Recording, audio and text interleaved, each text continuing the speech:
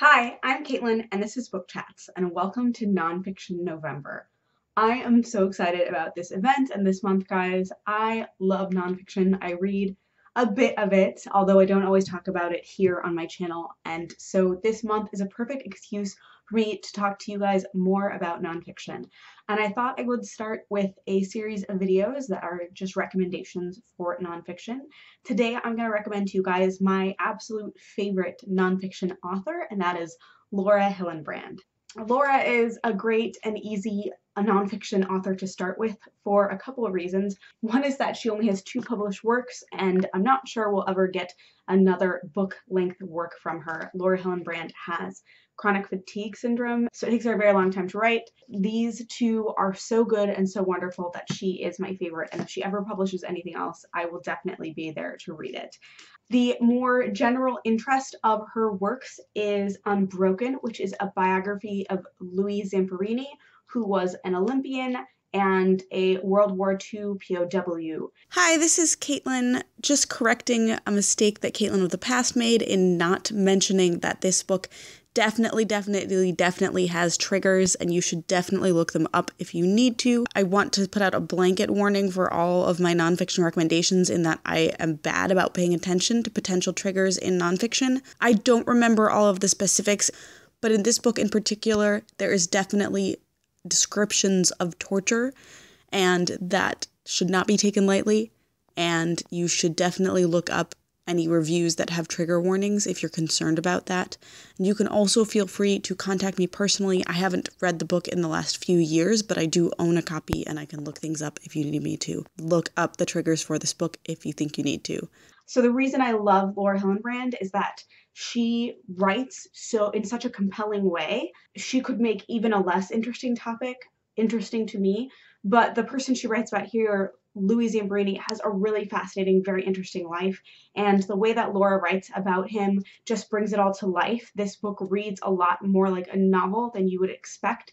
It's definitely what I think of as a paragon of narrative nonfiction. You feel totally immersed in this world, and I was so engrossed in what would happen and wanting to know what happened next that the first time I read this book, I read it in about 3 days, which for nonfiction is incredibly fast.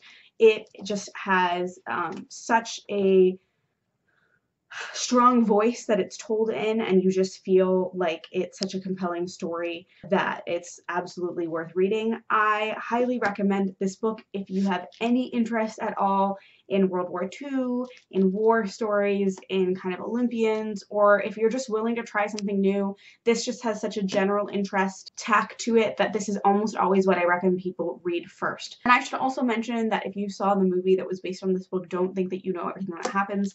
The movie actually ends about 2/3 of the way into the book and doesn't even cover the last kind of third of the book, which deals mostly with Zamperini adjusting back to life and his adult life after his time in the war. And I think that's a really interesting part of the story, and I know that the movie was already too long, and so they felt like they had to cut all of that.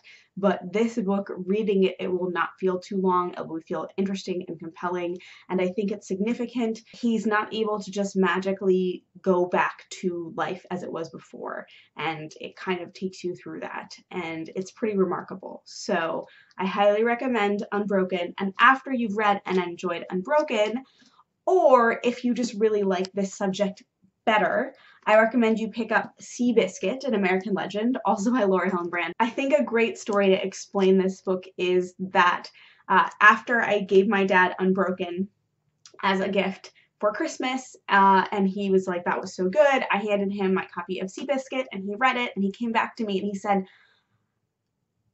the writing in this is so good that she makes me care about horses, and I don't care about horses. Laura Hillenbrand writes in such a way that even if you have no familiarity with racing culture, with horses, with any kind of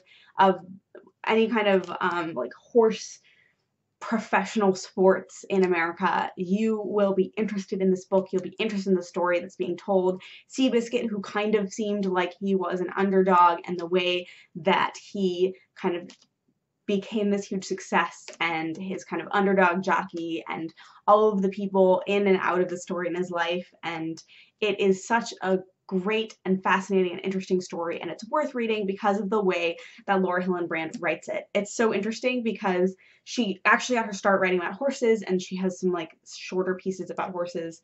And then Seabiscuit was her first book, but Seabiscuit was big on the West Coast racing circuit, and while she was researching for this novel, she kept seeing articles about Louis Zamborini, who lived in California, winning like foot races and track events, and that's how she got interested in his story. So I think it's just fascinating that the connection between this book and this book, apart from the author, is that they were in the same newspapers at the same time. I just love that story. I think it's fascinating, and I think it really speaks to the way that Hillenbrand really pours so much into the research she does for these books, and then she writes so well. It's one of the reasons that it takes her so incredibly long to write. So if you have never gotten into nonfiction, or if you feel like nonfiction is just a boring chore, or you just prefer kind of a narrative take on things, I highly recommend you check out narrative nonfiction, and particularly that you start with the work of Laura Hillenbrand. Thanks so much for watching. Please let me know down below if you've read either of these books, or if after watching this video you choose to read either of these books. I am always wanting more people to gush about Hillenbrand's writing with. Thank you so much for watching, and I'll talk to you guys later.